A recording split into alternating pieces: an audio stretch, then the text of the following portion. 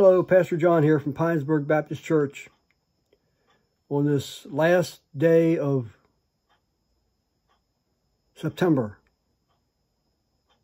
what a fast month, what a fast year, even though we've been penned up most of the year.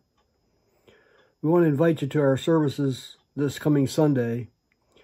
This is the day we've been thinking about and praying for months and months now. I don't know what to expect, but we've invited all the delivery drivers in the area in, and we anticipate having some with the gift certificates given to each one that comes, and that's at the 11 o'clock service on Sunday, and we have special music.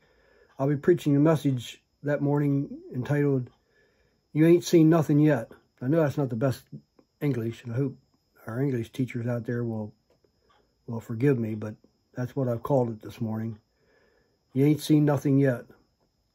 And I want to think, as we think about that, as we think about the things coming, let me give you the address, 14706 Clear Spring Road in Williamsport, Maryland.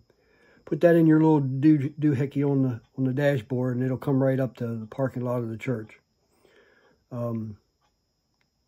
In Psalm chapter 25, verse 11, it says, "For thy name's sake, O Lord, pardon mine iniquity, for it is just." I want to think about that word pardon this morning. And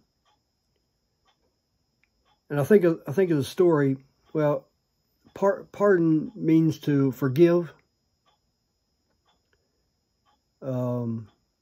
It means to forget as much as we can. It means to not hold something against someone. Think of them just as if they never did it, whatever they're serving a sentence for or a punishment for. I think the story is told of a man who killed another man, and he was sentenced to hang. And the townspeople, realizing that the prisoner was not guilty, signed a petition to get him pardoned, and the judge granted the petition. He granted the pardon, signed the paperwork. The only condition that the townspeople had was that the judge, dressed up like a preacher, carried a Bible and put the petition in the Bible, or the pardon in the Bible. So the judge granted that, and he did that, and he walked into the jail cell, and the prisoner told him to get out. He didn't want to have anything to do with it.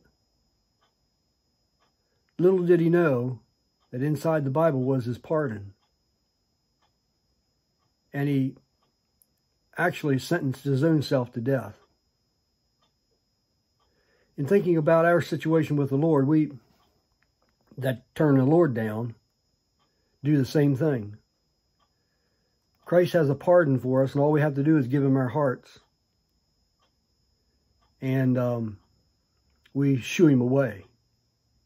We chase him away. We don't accept him.